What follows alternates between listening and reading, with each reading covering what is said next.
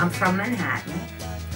I'm an old hippie that married a Navy guy, and he hated living in the city, so we moved to the Hamptons, and we brought our kids up out there. The Hamptons was not a place for me anymore. It was all gentrified, and the people were just horrible. So that's how we found Kaz. We went online and we found this place, which is phenomenal, and moved up here in 2007, right at the housing crash, and we're here and we love it. I've been doing artwork since I was a kid. In Manhattan, I went to the High School of Music and Art.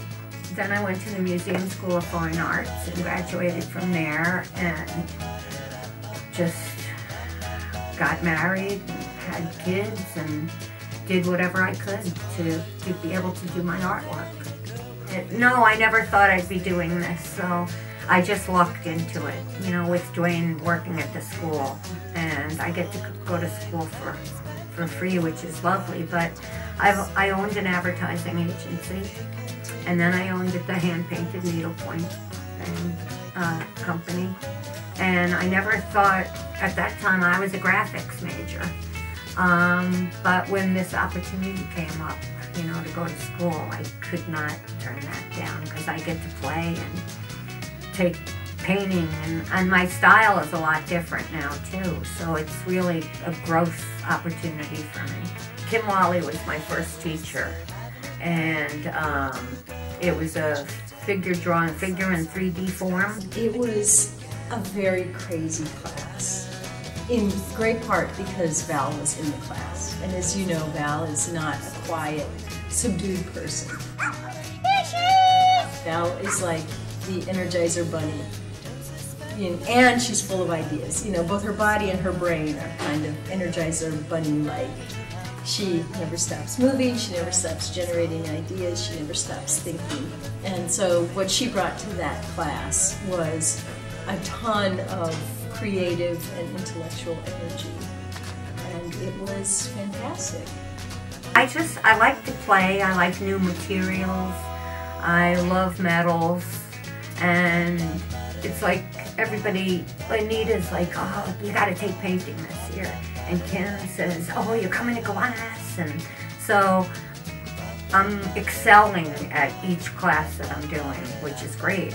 She certainly has a much greater experience with media. I mean, for instance, she had never worked with casting glass or kiln form glass before. And, you know, one of the great things about her is that she doesn't sort of hang back. You know, she's not afraid to try things. She takes risks that a majority of people would never take.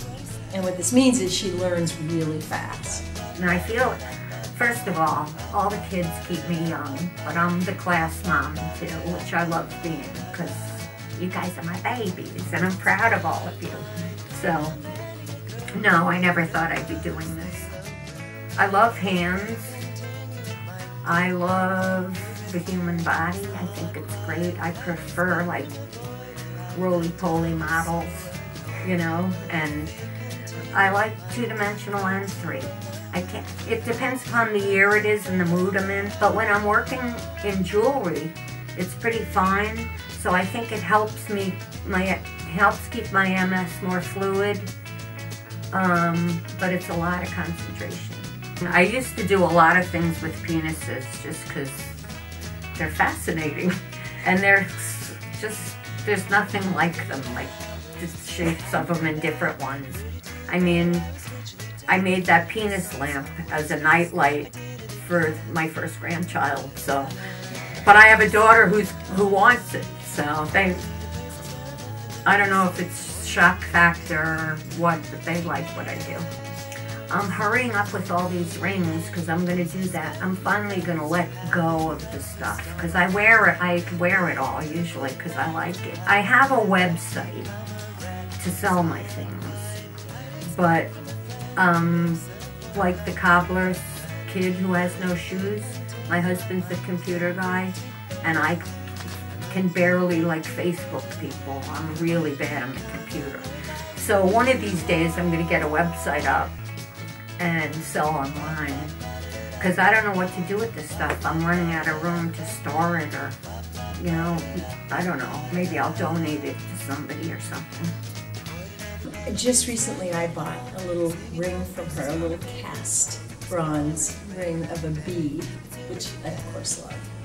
I also have a painting that she gave me, a landscape painting, and I look at it every day. And I saw her making it. I was driving out to Casanova. She was set up, she had an easel set up opposite the lake, and I saw her painting, and I was thinking, wow, I can't wait to see what this painting looks like. I loved it, and I told her, I would like to buy that painting. And her reaction was, really? You're crazy. You want to buy that painting? I said, yes, I would like to live with that painting. She said, you can't buy it, I'm giving it to you. And there was absolutely like no debate. I didn't want